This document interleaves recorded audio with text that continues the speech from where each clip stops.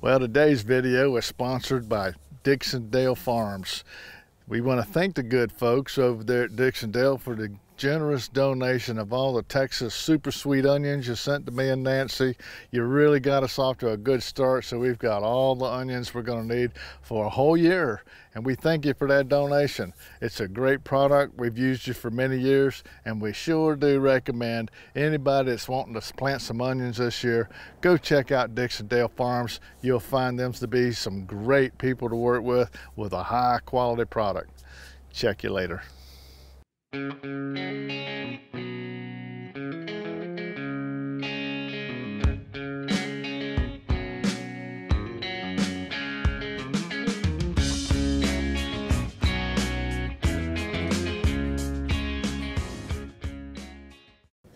Well, welcome back, friends.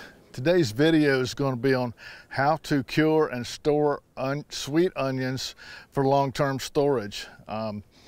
Me and Nancy just got through planting a stand of onions here. There's 600 onions in this row. We have other videos on how to actually plant onions and grow onions. So if you haven't ever seen any of those videos, Nancy will put a link on our on the channel for you to go check out those videos on how to grow them. These are a really good variety. They're called Texas Super Sweet. We got them donated by Dixondale Farms, graciously donated these farms to sponsor our video today. So we're gonna let this row grow all until next summer, early summer, and when it's time to harvest these, we'll come out here and harvest them up. We'll get them in the drying rack and we'll dry them out and cure them, and then we'll prepare them for long-term storage over in our pantry. And I think that anybody that wants to grow onions can do the same process together. So we'll be back next summer as these things are ready to harvest, and we'll be back then, and we'll get them out of the ground together and get them over in there to long-term storage. So we'll see you back here in a few months.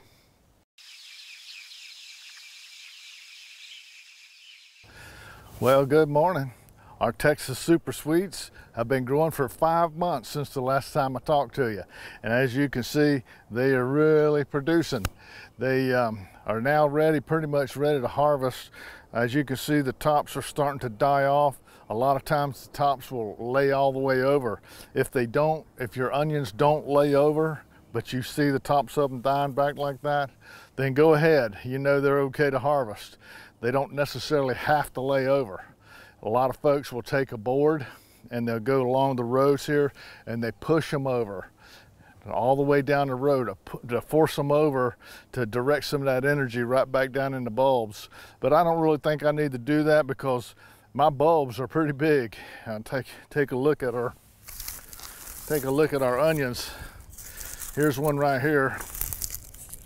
Now, as you can see, it's already a good size onion. And as you can see, the tops are pretty soft. So if I was to push on that real easy, it would stay right over. But these are basically ready to go. I'll take this one in for lunch today. But we'll be back in a couple of days, and we'll go ahead and harvest these up and get them into drying racks so we can start enjoying these onions. We'll get them into long-term storage. So we'll be back in a couple days and we'll get these out of the ground. See you then.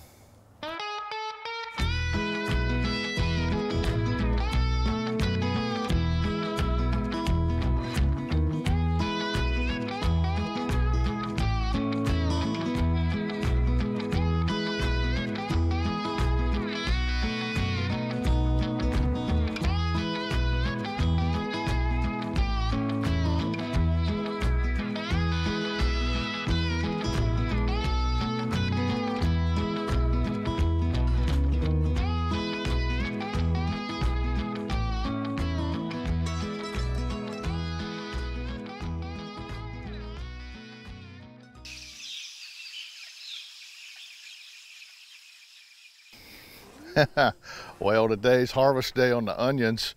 They've been growing really good, so we're pulling up the onions and we're going to get them over to the drying racks today, and we're going to get them drying. And these are the Texas Super Sweets. They're very sweet, very tasty. We've already started eating on these for the last couple of weeks, so we've enjoyed them. So these onions are doing great, and we'll be busy today making our harvest. So let's get to it.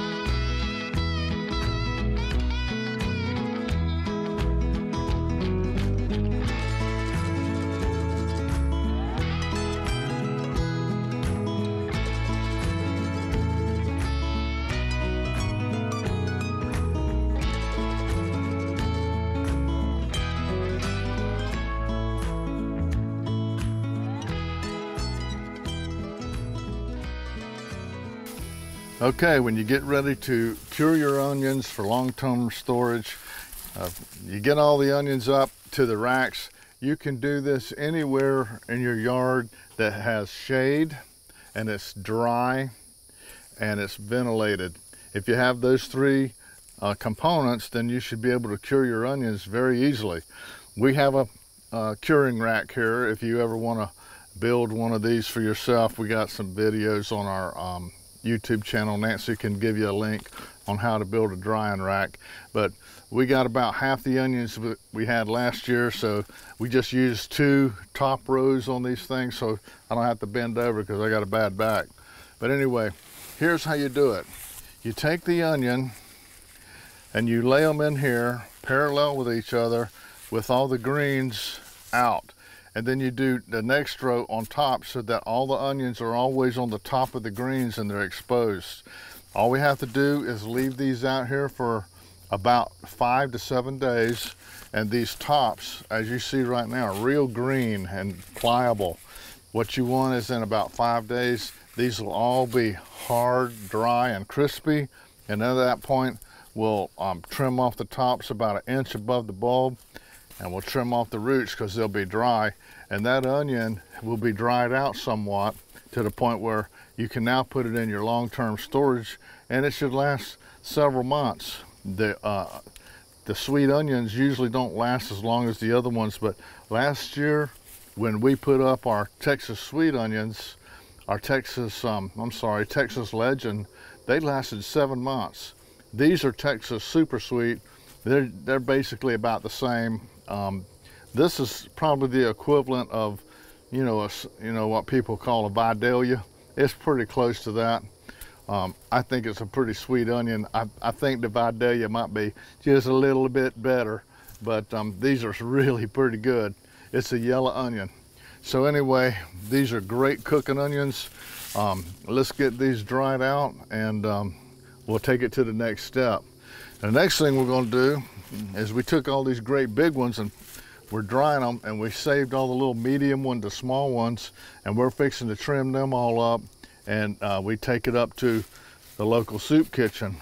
Folks always ask, why do you have so much onions? Do you sell them? No, we don't sell nothing here on the homestead. We give it to friends and family and those in need. And the soup kitchen is a local soup kitchen here. We're close to where we live, and we take stuff up there periodically to give to them, and they can cook it and give meals, free meals, to folks that are just in need, folks that just are down and out. So it's a good way to help some people with your garden. So if you're growing stuff in your garden and you grow extra, always try to help those that need the help. And give them a hand up, and it can be a blessing. So let's get started on cleaning up the rest of these onions.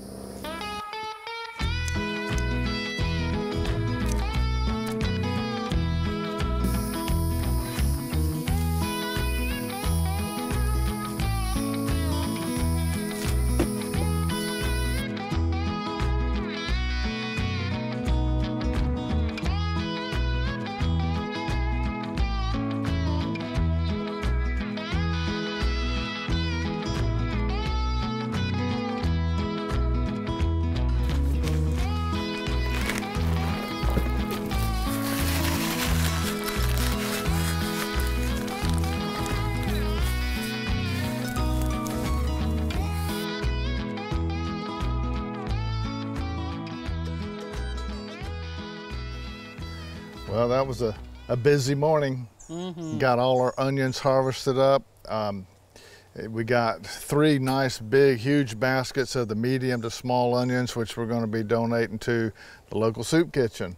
And we put up 3 more 25-pound bags for Nancy's mama and her friend, and so they can take with them today and start enjoying these. And we got 2 of the racks, the top shelf and both racks full of the really El Grandes, the real big ones.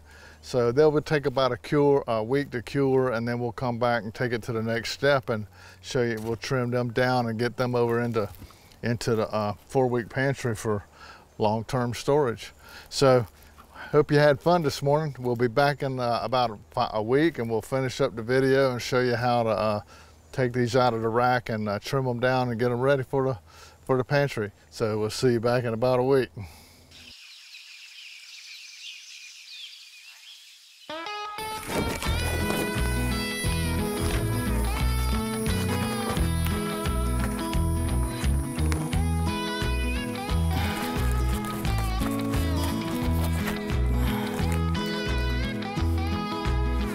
Yep, pretty dry. They're ready to go.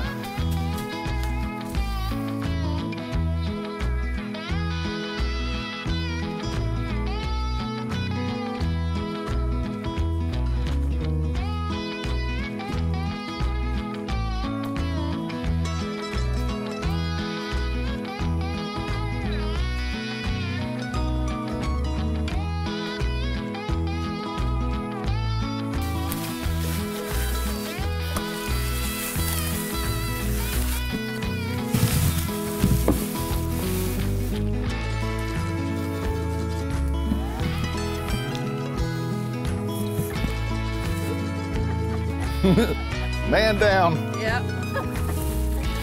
Guess they wanted to rock and roll today, huh? Yeah.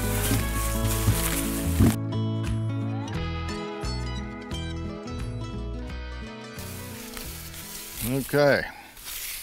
You ready to get started, Mama? Something you really look forward to every year is trimming onions, ain't it? It's delicious.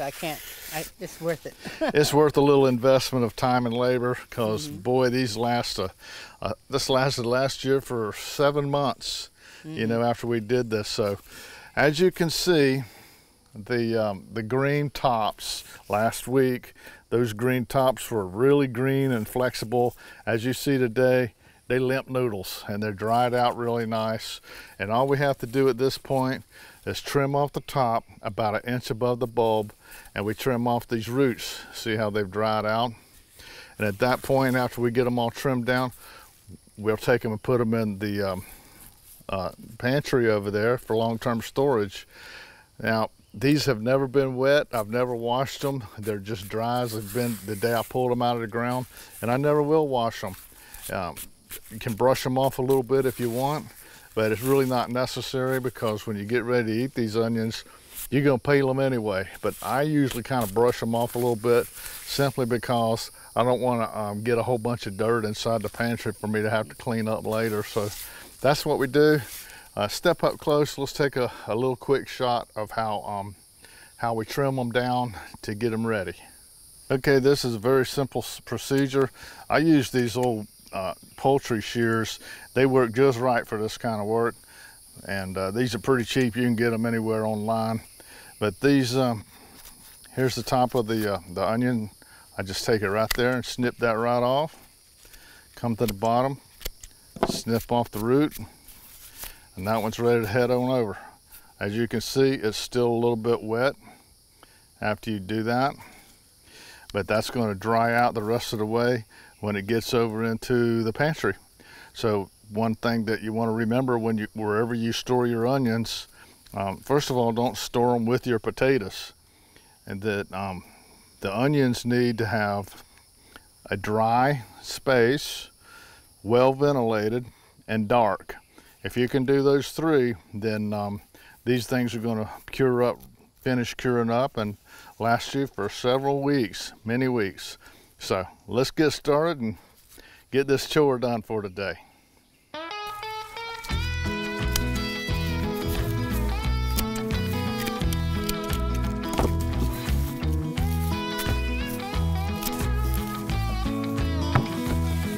Nice big onions.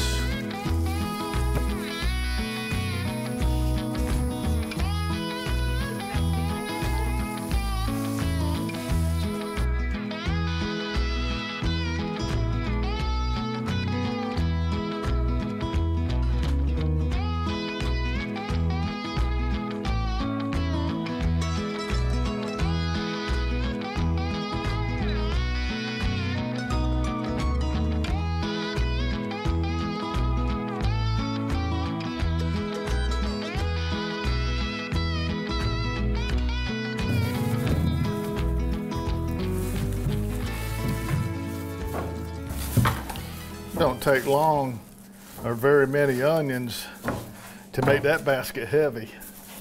Okay, set them in like this with the stem down.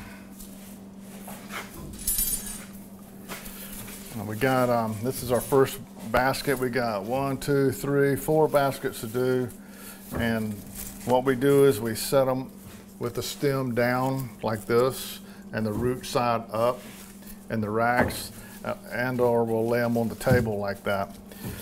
And this area out here is air conditioned. We keep it 75 degrees out here. So that keeps a good flow of ventilation going through here, which is what you need with the onions. You need some air movement. You don't want all those gases just sitting there.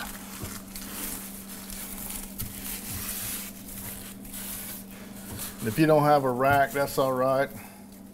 Just set them on a piece of plywood up on a couple of sawhorses. We do that quite often as well. You just want to make sure they're laying somewhere flat. And you really don't want to stack them on top of each other. You want to try to keep them separate. And when you run out of space up there, we have some gigantic drawers on the bottom. We'll put them in there too. I just got them up here for now because it's in the direct flow of this little air conditioning unit right here, which blows right down there just right.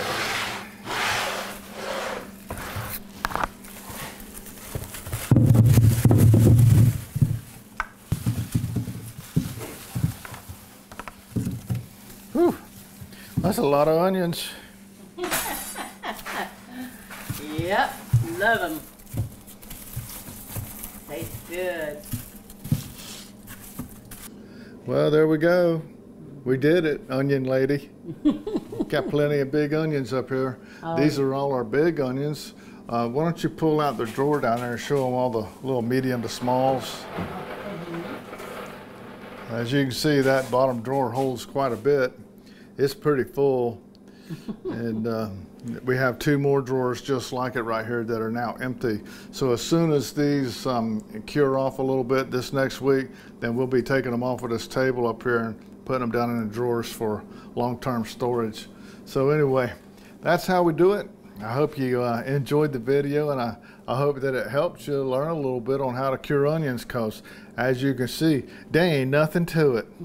Anyone can do this. So anyway, we thank you for watching, and we hope our video brought a smile to your face and it made your hands smell like onions. So until me and Nancy see you next time, always remember, by His hands we are fed. Give us, Lord, our daily bread. Amen. Have a blessed day. And Bing Bing, you're not supposed to eat onions. That's bad for you. That's toxic to Bing Bing. Ludi. Dog.